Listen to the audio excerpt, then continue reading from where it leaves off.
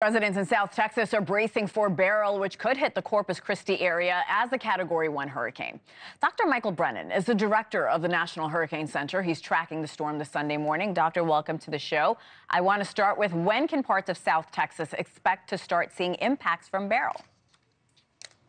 Well, we're already seeing impacts in some locations. You can see on the radar this morning, areas of deep South Texas are seeing some of the outer rain bands spread on shore now. We have a pretty big rain band here that's going to be moving into the middle and upper Texas coast here in the next few hours. But we're really, you can see the center of Beryl here is still about 220 miles southeast of Corpus Christi, moving off to the northwest at 12 miles per hour. So we're going to see those tropical storm conditions reach the coast here in the mid-Texas coast in that hurricane warning area later today and this evening. And that's when the storm surge levels are going to start to rise. And we're going to see that storm surge inundation occur as Beryl's center moves on shore overnight tonight and early Monday morning. How strong do we expect the storm to get? Well, we are expecting Beryl to re-intensify to a hurricane. Right now, the maximum sustained winds are around 60 miles per hour. We're expecting that to go up by 20 to 25 miles per hour in the next 18 hours or so before Beryl makes landfall. So we are expecting it to be a hurricane. The big risks are going to be that storm surge inundation, the risk of hurricane force winds somewhere in that warning area where the eye wall moves on shore, and then flooding rainfall threat that's going to extend from the Texas coast all the way up into East Texas as we go from Monday into Tuesday and even beyond. Our reporter Allie Bradley has been in Corpus Christi all morning long. She says a lot of Texans that she spoke to, they're not very worried. They're not planning on boarding their homes or anything like that. What would you say to those Texans?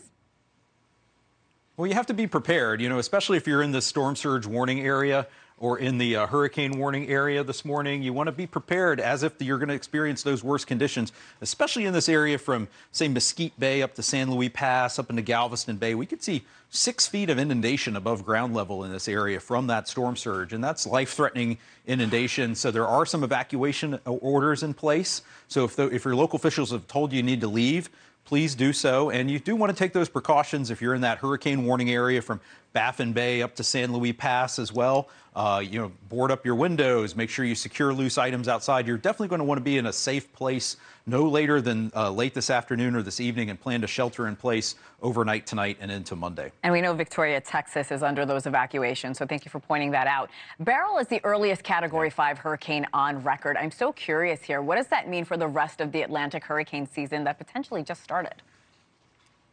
Well, we are expecting a very busy Atlantic hurricane season, much above normal levels of activity. Beryl's certainly an indicator that there are favorable conditions across much of the Atlantic basin. We've got a lot of hurricane season left. Most of the activity takes place in August, September, October. So we got a long way to go. Everybody in a hurricane-prone area needs to be ready to take action if a hurricane threatens them. And it's really important to have those hurricane supplies, have your evacuation plan or your preparedness plan in place long before a storm threatens you. Yeah, hope for the best, plan for the worst. Dr. Michael Brennan, thanks for joining us.